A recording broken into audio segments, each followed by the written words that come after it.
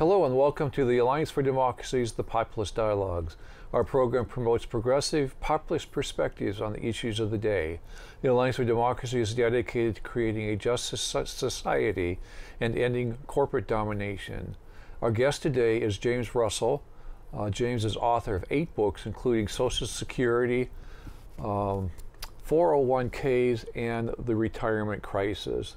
The book was in part based on a successful rank-and-file employee movement that he started that allowed Connecticut state employees to transfer from 401ks, like retirement plans, to the state's pension plan. He advises employee groups that seek to make similar changes to their retirement plans. He currently teaches public policy at Portland State University and was recently named to the National Academy of Social Insurance. So welcome to the program, James. Thank you very much, David. Glad to have you here. So 401ks and the retirement crisis. Talk about what the retirement crisis is. Well, quite simply, the retirement crisis is that more and more people are retiring without enough money to maintain their standard of living. And so they're going off their own personal fiscal cliff when they retire. And a lot of what I believe is driving that is way back in the early 80s, employers began substituting 401k plans for traditional pensions. And at first, people believed that the 401ks would pay more than the pensions. But now that we've had a generation of workers retiring under them, we know it's quite the opposite. I would say people are getting far less than half what they would have gotten under a traditional pension. And so that's what is really the retirement crisis. Okay, all right. And the difference between a 401k and a pension plan? Well, the difference is that in a pension plan, it's a form of social insurance where you and your co-workers pay into one fund, and then out of that one fund comes the retirement benefits. And those benefits are guaranteed. There's a formula. The typical formula for the benefit is the number of years you've worked by some multiplier, say 2% of your salary. Okay, and that by your final salary. And so it's very predictable, the income that you'll get. With the 401k, it's really a savings and investment scheme where it's not collective at all. You as an individual put money in an account and then you invest it in the stock market. You hope to build up enough money to then individually finance your retirement years. And that's part of the problem, is that people can't build up enough money. Okay, and then even if they do build up a tidy sum, they're not really very good things that they can do with that money to finance their retirement years. So it just does not work as predictably or as securely as the traditional pensions worked. These, like here in Oregon, we have PERS, and we hear stories constantly about how those are underfunded or in crisis or appear that they're going to go under. So there seems to be, there's just a lot of tension about that. Oh, absolutely. There's an enormous amount of tension, and a lot of that is intentional. Okay, that is beginning in, again, the early 1980s, there's been a massive campaign by conservative think tanks like the Cato Institute to undermine public confidence in traditional pensions. This is also related to Social Security, because I think a lot of other people assume that Social Security is going broke. Well, none of that is true. Yes, indeed, a pension plan can be underfunded, but the reason for that is not because it's too generous. It's because the employer, let's say it's a public employer like PERS, the state of Oregon, over the years has been shorting the required contribution in order to balance its budget elsewhere. I mean, it's kind of like if you in your mortgage payment on your house start sending $100 less every month, that's going to catch up with you eventually, and then you're going to have this enormous accumulated debt.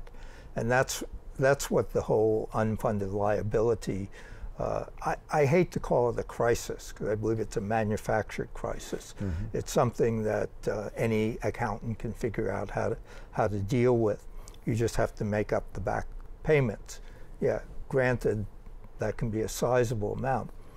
The other thing to realize is that most states are not in that situation. I mean, you would think from a lot of the publicity that every last pension plan is underfunded, and they're simply not. Okay. Well, this is interesting because the guest we had on last week was Robin Hanel, and he was talking about the taxes that corporations pay in Oregon, and how we don't fund enough for all these social services, and in part because we don't collect enough corporate taxes. And so now you're presenting us with yet something else that is underfunded for much the same reason. Well, not exactly. Not exactly. Private corporations are not involved in the PERS system. True. Okay, it's the state of Oregon making the payment. I mean, that could be an issue with private pensions, you know, the ones that still remain. But in terms of public pensions, it's really a situation of legislatures, when they're doing the budget, deciding intentionally not to pay enough into the pension. And a lot of the reasons why they do that is they can do that without creating any crisis. I mean, you can go for years of underfunding before you get to any point, because states are sort of forever. Mm-hmm. You know, I mean, states can't go bankrupt. You know, so you can kind of push the debt higher and higher and higher. I don't think it's a good idea to do that, but it doesn't create an imminent crisis. And so they do it. And one of the ways that I look at it is that state employees are basically making interest-free loans to the state in order to balance the budget, and should be considered heroes.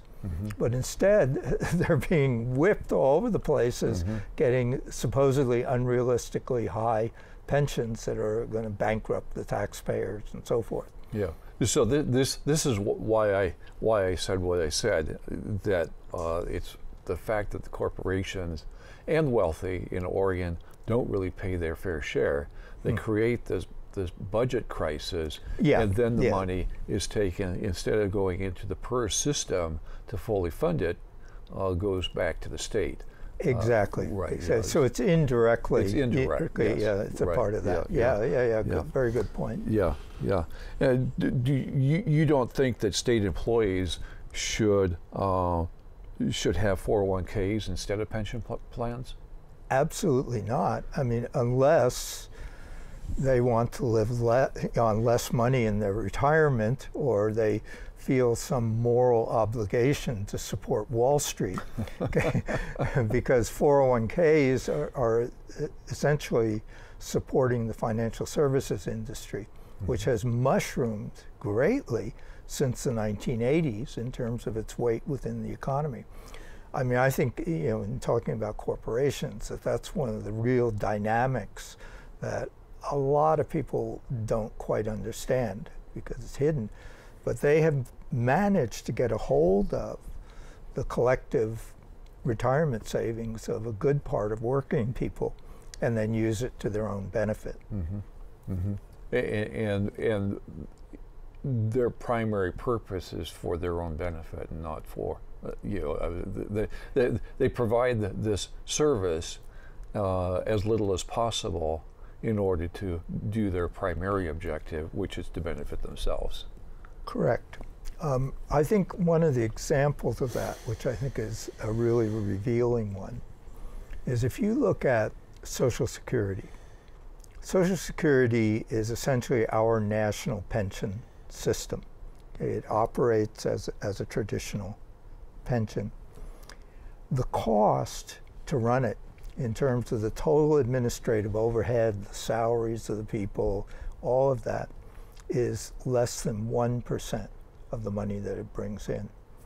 There's no 401k plan that is able to do that for less than 20%. So that's a 20 to 1 ratio. You know, so when you talk about, okay, if I put $1 here or I put $1 here, where is it going to render the most income? It's going to render the most in a traditional pension because the overhead is much, much lower. Another way, look at this. I mean, I don't know how many people who are viewing this, say, read the New Yorker magazine, but we can use any number of magazines. You'll notice all of the advertising that's in those magazines for getting a hold of your savings for retirement, okay, where there are promises that they will be good custodians, Charles Schwab, whoever it is, okay, and they'll show a picture of people walking on a beach. There always seems to be water in these ads, or canoeing in their golden years. Okay, I mean, you get the picture. Well, where does the money come from to make those expensive advertisements? It comes from the savings that are being pulled into the 401ks. Contrast that with, when was the last time you saw an advertisement for Social Security? I don't think I ever have. Never. No, Never. It doesn't do that. No. You know, so, I mean, the money in Social Security is dedicated to paying the benefits. Okay, and there are multiple. It's not just retirement benefits, there are other ones that are in there. Okay, whereas these private things are, they've got so many, because they're competing with each other, and so they have to put a lot of money into advertising, but they get the money from, you know, the revenue from people who are saving in those accounts. Right. So it's really, it's a cost center for us and a benefit center for the operators. Well, for Wall Street. Yeah, I mean, I think the financial services industry has benefited enormously from 401ks and similar accounts at the expense of working people who have had, you know, much less retirement security than they otherwise would have had. Yeah. Talk about how successful Social Security has been as a retirement program. Well, it's the federal government's most popular program. Okay, and it has been enormously successful. It could be a lot more successful, mind you. Okay, but that's because it's not as big as it should be. Okay, to bring it up to, say, European levels of a national pension fund. But even at that, okay, if you look at just one statistic, if you look at the number of people who would be classified as poor, okay, who are over 65 years old, if there were no Social Security whatsoever, and it's around 42% of that population. Okay, the actual number who are poor because, you know, when you bring in Social Security, is under 10%. So it has reduced elderly poverty dramatically and succeeded very, very well at doing it. In addition, Social Security also has a disability benefit to it. So if you get hurt or really sick in your working years so that you can no longer work, you have insurance against that so that you will, you know, continue to get an income. It won't be as big as what you had before, but it'll be something that's very important. Okay. So it's been a successful program for lifting people out of poverty, Right. Or not allowing them to get into poverty in the first place, right? Yeah. It's going broke. Yeah, well, that's another myth. Social Security is set up so that it has to be continually adjusted. Okay? It's like a traditional pension. You have money that's paid by employers and employees. That's everybody's FICA tax. Okay, that goes into it, and then benefits come out of it, okay, into this big pot. Well, over the years, that has to be adjusted, okay, because actuarials look at the size of the trust fund, estimate how many people are going to be drawing on it, look at the revenue that's coming in, and then they can either reduce benefits or they can increase revenue, one or the other. Okay. In the past, it's been increasing revenue in one way or another. So, here we are in 2017. Okay. Back in 1985, there was something called the Greenspan Commission under the Reagan presidency, okay, which attempted to fix the revenue. And they did. They raised it, up to the 6.2 level that it's at for both employer and employee. Okay. But one thing they didn't foresee, and they couldn't have, it wasn't a fault, it was just that nobody could foresee it, was that between 1985 and 2017, inequality would soar in the economy, lifting more and more income of the rich out of the reach of Social Security taxation. Because Social Security only taxes the first $127,200. Okay. Now, for me, for you, and I'm sure most people who are watching it, we don't have incomes that are remotely close to that. Right. Okay. But when we're talking about the 1% and the rich, there are millions of dollars that is not taxed. So if you go back to 1985, something like 90% of all, salaries and wages were taxed. Okay, that has dropped, down to maybe 80% now. So that's driving part of the funding problems of Social Security. Very easily repaired. Yeah, tell us. Okay. It's called removing the cap. Why should you only do the first 127,200? Shouldn't the rich have some obligation to support all the retired in this country? Why only tax income on wages? When you're really rich, most of your income is from property, or passive income, as it's called. So why not tax that type of income? So there are plenty of ways to fix Social Security.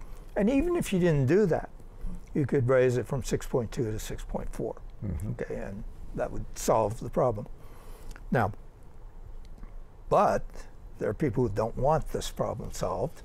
Okay, and so what they want is for Social Security to really drain out its funds, okay, and then to say, see, these systems don't work, you better start saving your money in 401k. Okay, so if nothing is done in 2034, Social Security will have to cut some of its benefits. It doesn't run out, okay, but it'll have to reduce them. There's no need for that, of course, from any actuarial or financial point of view, but it's a political issue. So there are some good reforms that we can make to Social Security that will both potentially increase the benefits and certainly solve any financial crisis that it might have. Oh, easily. Easily, yeah. Well, I say easily. Well, the solutions are easy. The accomplishment of them is not necessarily. Right, it's a political problem. Right, yeah. And so I think that Speaker of the House Ryan has some plans, and that Donald Trump, our orange president, has some plans. Can you talk about what they have, what they're thinking about? Sure. Well, first, again, if I go back to the 1980s, okay, and the Cato Institute and other right-wing organizations who decided that Social Security was a bad idea, and they didn't like it because the money was going through government funds rather than going through Wall Street. And so they wanted to end that. But they knew they had this problem in that it was so popular. Something like 1 out of every 4 or 5 households in the United States receives Social Security income. Okay, everybody watching this, if you're not drawing it, your parents did. Okay, so everybody has somebody in their family for whom this is very important, and they're thankful for it. Yeah, or you might have someone who's disabled. Or disabled. Yeah. Okay. There are multiple possibilities here. So many people are hooked into Social Security one way or another, not just in paying into it, but receiving benefits. So they thought, well, we have to convince people that it's going broke. And so that's when the campaign started, and it just is very intentional to do that, and so you have a lot of people who believe that it's going broke. Well, I'm sorry, can you tell me a little more the direction of the question? 'Cause I got... Well, here we... Well, I was asking about Paul Ryan. And, okay, Trump, okay, right? Yes. got it. Okay, sorry, sorry, went off on a tangent. That's here. okay. Okay, well, with Paul Ryan and the others, I think one of the first things that people hear is we need to raise the retirement age to 70. Mm-hmm. Everybody should realize that that's basically just a cut in the benefits, because that means in your whole lifetime you will receive less benefits. Okay, and you have to work to 70. Okay. The one that's really scary, which just came out last week, was really as a trial balloon in the Republican tax package, is that it would eliminate the FICA tax, which is what funds it. Social Security. Mm-hmm. And it would instead have Social Security funded from general revenue. Oh, so Social Security would have to go to Congress and the president and get money allocated for it? Right. Which would probably be diverted from that to funding the military. Right. I mean, there would always be a reason why we can't afford it. Mm-hmm. Okay. Back in the time of Roosevelt, when it was set up in 1935, they intentionally set it up as something that employers and employees contributed to a fund. And Roosevelt, in interpreting that, said that that's so that no politician in the future could say that we can't afford this, or or it depends upon what the budget will stand, etc. Because this is a separate budget. Mm-hmm. Okay, it's a separate fund. Okay, and workers have rights to it because they paid into it all of their lives. If you change it into general government revenue, it becomes a welfare program. Yeah. Okay, now, I personally am fine with the word welfare. Okay, but in an American context, welfare is programs for the poor. Mm-hmm. Okay, and there's a saying in Washington that programs for the poor have poor support, meaning that the more that Social Security becomes a program that doesn't benefit the middle class and it's targeted for the poor, the more tempting it will be to cut back. So I personally believe they're not going to go very far with this plan, okay, but the fact that they're even raising it, okay, is Social Security is always under attack, has been since the 1980s. Before the 1980s, there was a consensus among Republicans and Democrats that it was fine, and they just kept supporting it. But it was this shift in the early 1980s that explains why it now has to be defended. Yeah, and as I recall, the 1980s saw Reagan assume the White House, right, and the Republicans get much stronger conservative control of our government. So I want to draw that connection. Although there are certainly enough Democrats who buy those lines as well that they can't be let off the hook. That's right. I mean, there is a corporate wing of the Democratic Party that has gone along with the attempts to undermine Social Security. Mm-hmm. Yeah, and that goes back to the Clinton years. Yes, right. And I would assume that if Paul Ryan and Donald Trump actually tried to move ahead with their program, that they would get the kind of turnout to their town hall meetings that they've been getting about Social Security, about Medicare. Oh yeah, I mean, you just have to go back to 2005 when Bush attempted to partially privatize Social Security. It started in January of 2005, after he'd been reelected pretty handily, it was his top priority, he barnstormed the country trying to sell people on the idea. And the more he talked about it, the more opposed people came. And then by August, they had to drop it because there was so much opposition. You know, so I mean, there's a reason why Social Security is called the third rail of politics. Yes, right. You touch it, and you're going to have big problems. Yeah, right. Well, we certainly hope so. The problem is that it gets touched in small areas rather than these large programs that generate tremendous amount of opposition. But you know, if you can make, well, number one, when you float an idea like the Ryan and the Trump plan now, it starts to change the conversation. Yes.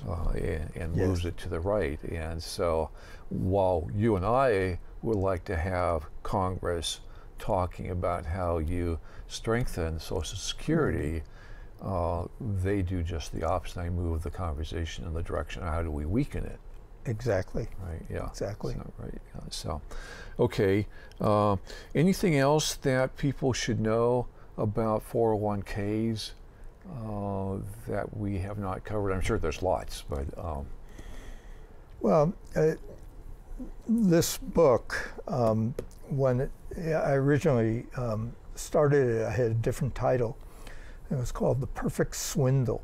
Oh, I love it. Yeah, because I think that 401ks have been a huge institutional swindle. They started out promising people more retirement income, and they ended up producing not just less, but dramatically less retirement income. If you go to Chile, how are we time-wise? Yeah. Actually, we have a minute, so okay. I should not have brought another topic up. Okay. So thank you very much for being here, James. Thanks so much, David. Okay, great, good. So we have been talking with James Russell about his most recent book, which is Social Insecurity, 401ks, and the Retirement Crisis. I hope that you'll grab a copy of it, look at it, read it, understand it, and then act in your own interest. I hope you've had I hope this has been an enjoyable program and that you'll visit us again. And I hope you'll have a progressive populist tomorrow. Thank you for watching. Bye.